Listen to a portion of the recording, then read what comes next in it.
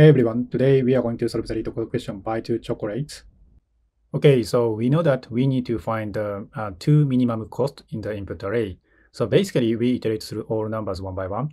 And if current cost is lower than current minimum cost, so that means, so let's say current minimum cost, let's say first minimum cost equal, let's say 5.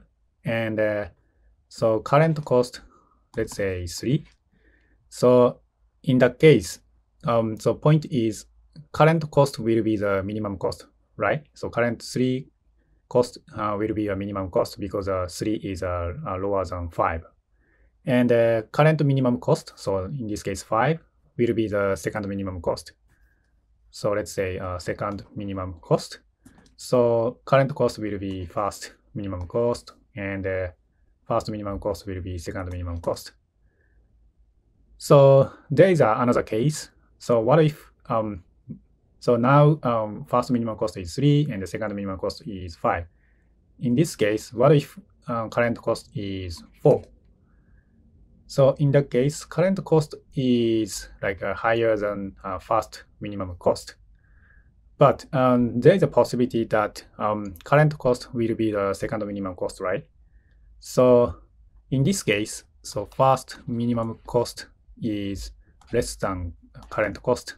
So current cost less than second minimum cost. So in that case, compare current cost and second minimum cost. And in the end, we know that current cost is lower than second minimum cost. So update second minimum cost with 4. We repeated this process one by one. And in the end, we will get the two minimum cost, so first minimum cost and second minimum cost. And after that, simply, so left over should be, so we have another argument, money, minus first minimum cost plus second minimum cost. And then if leftover is greater than or equal to 0, so just return leftover. If not, so that means leftover is negative, return money itself. Yeah, so that is a basic idea to solve this question. So with that being said, let's get into the code. Okay, so let's write the code. First of all, initialize first min cost equal, and second min cost equal. So we will these two initialize with some max value, so float and infinity, so that the first price will be the like a first min cost. And let's iterate through one by one.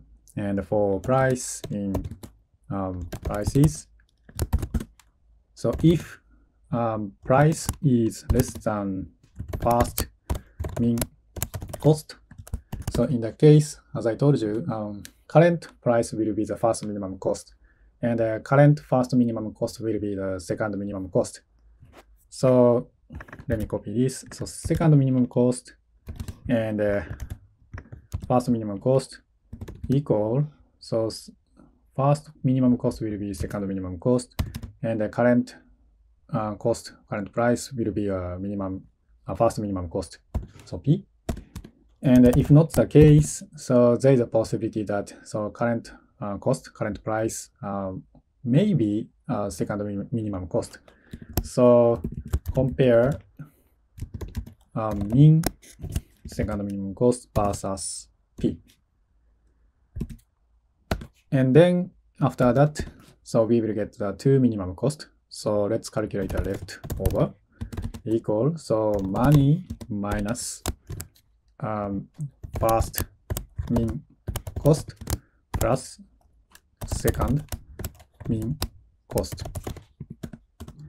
And then return leftover if leftover is greater than or equal 0. If not the case, return just money itself. Yeah, so let me submit it. Yeah, looks good. And the time complexity of this solution should be order of n. So because we iterate through all price one by one here. And the space complexity is, I think, 1, so we don't use an extra data structure. This is a step-by-step algorithm of my solution code. Yeah, so that's all I have for you today. If you like it, please subscribe to the channel, hit the like button, or leave a comment. I'll see you in the next question.